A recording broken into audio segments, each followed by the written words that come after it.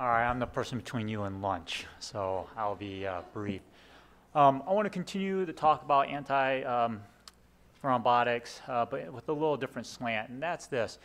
How to manage patients with atrial fibrillation who are anticoagulated, who undergo PCI, who also need antiplatelet agents.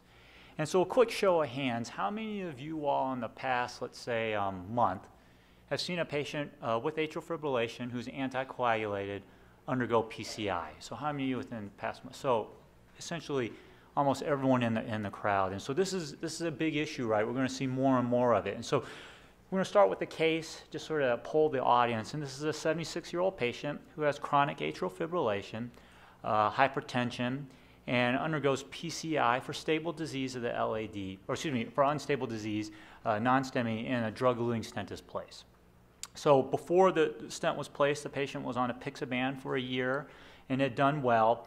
And now with this new stent in, what combination of medicines are you going to send this person home on? So warfarin, aspirin, and Plavix, aspirin and Brilinta, aspirin, and apixaban, Brilinta and apixaban, warfarin and Plavix, or Xarelto at a lower dose plus Plavix. So a lot of choices here, sorry for that, but that's the confusion that we face. So let's take a vote here. Let's see, of these 6 combinations, what would you guys choose for this lady who was chronically on apixaban and did well on it?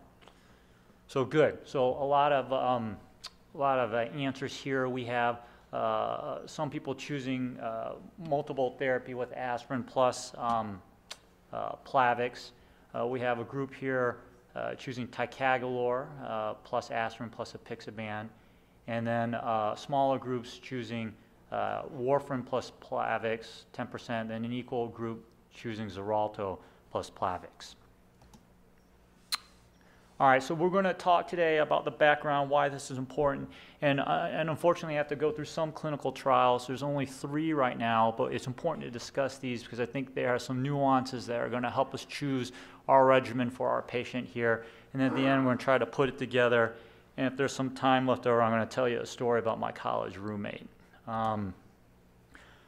This is a big deal. So atrial fibrillation is common, and it's going to get more common. And if you look at these numbers, now once again, these are based on population models, but if you look here in 2030, which really isn't that far away, there could be as much as maybe 10 to 14 million Americans with atrial fibrillation. And this is part of the reason why there's been such a increase in the number of therapeutic options in terms of